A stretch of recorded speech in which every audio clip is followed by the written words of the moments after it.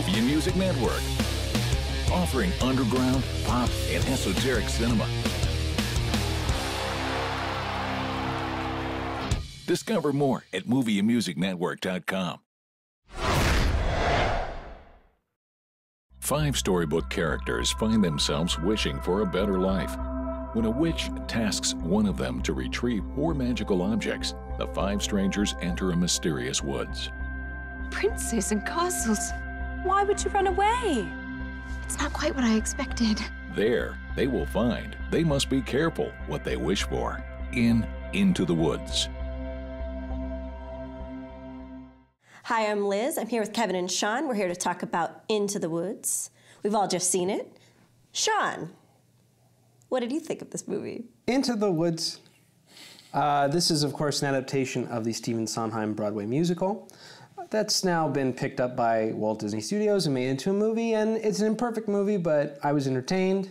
I enjoyed the musical numbers. I actually came out humming at least one of them, which doesn't seem to happen very much. Agony? Were you humming Agony? Agony! Oh, gosh.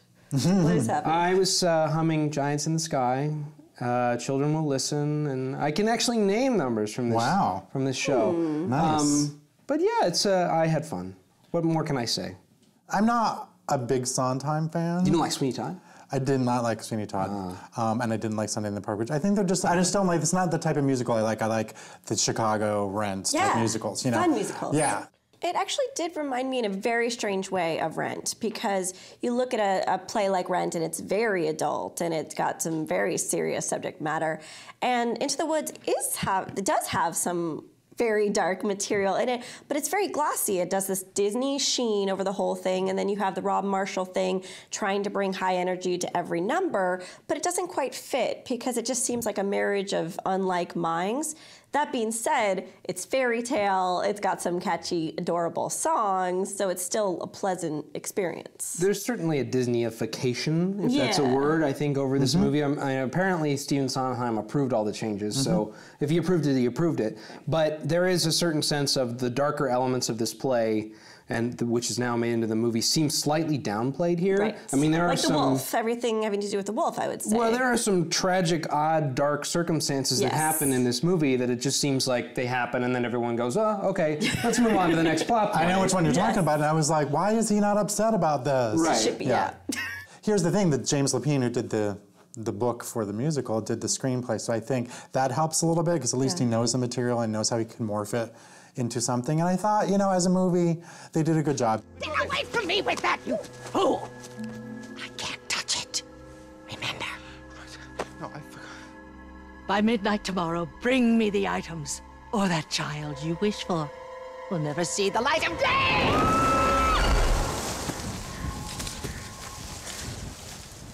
Don't like that woman. And Emily Blunt came out of Surprising. nowhere. Excellent. I mean, like, Edge of Tomorrow, she, like, completely confounded me with performance. I was so impressed with her. And then this, I'm like, what can't she do? She's amazing. Yeah.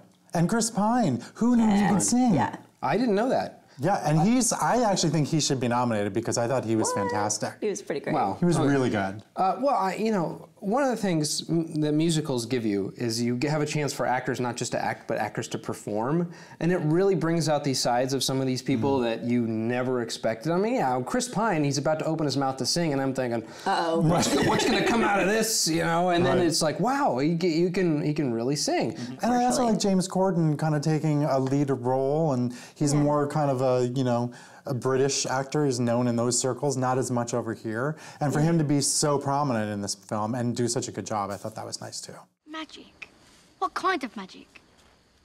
Tell him. It's a magic that defies description. How many beans? 6. 5. 5. They're worth £1 each at least. Could I buy my cow back someday?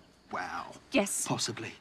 Well, Meryl Streep is also in this movie, and any movie that Meryl Streep is in, we probably have to talk about Meryl Streep, because, I mean, she's one of the greatest actresses ever, and she's absolutely excellent in this movie again. It's almost like we're taking it for granted. Oh, she's in another movie again. She's great And we're going to nominate her again. Again. I mean, I was crying when I was seeing her sing her major number. I thought she was acting and singing, giving like a fantastic performance while she was singing. Yeah. A song that's very difficult to sing, I would say. I don't know, anything's difficult for me to sing, so. Who out there could love you more than I? What out there that I cannot supply? Stay with me. I thought the costumes were amazing.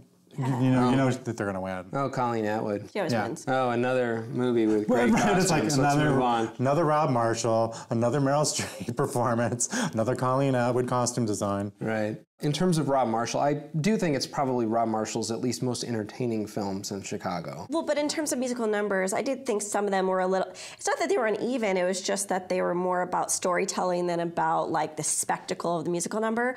But when the joke was obvious, like in a musical number like Agony. It's like the entire audience was supporting this film and they were just like wrapped up in I mean, it was so much fun. And I think that's when the film really soars, is when the jokes are obvious or when the storyline becomes very clear. Into the Woods isn't a traditional musical like Sound of Music or Chicago, but it's very entertaining, it's glossy, it's fun, so I say see it. It's not the greatest musical you'll ever see, but it's a fun time that you'll have going into the woods, to grandmother's house, to the festival, and just to the movies. So see it. Yeah, there are a few things to gripe about, but there are enough pleasant surprises to make it entertaining. So I'll say, see it. Cheers! Cheers! Into the Woods. Nobody? Nobody? I'm the only one? Mm-hmm. Hey, Rob Marshall. Wicked.